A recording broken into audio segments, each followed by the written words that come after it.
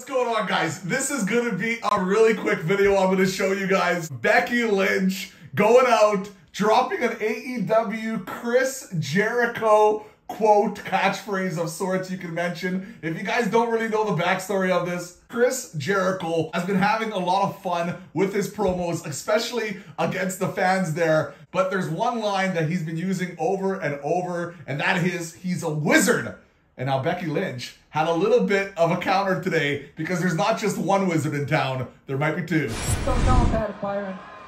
I'm a wizard. Well, we've seen you use your wizardry in terms of I'm a wizard. This one with Seth Rollins and Cody Rhodes was much better, much more direct, and as you can see, even Cody Rhodes was smirking a little bit during it. And quickly, for the people that don't know the story on the Sledgehammer and the throne, basically, Cody Rhodes on AEW grabbed the Sledgehammer, that's his obviously Triple H's signature weapon, and he smashed the throne into pieces, leading up to kind of a big FU to Triple H when he left the WWE and joined AEW. Now Seth Rollins called this right out. Check it out.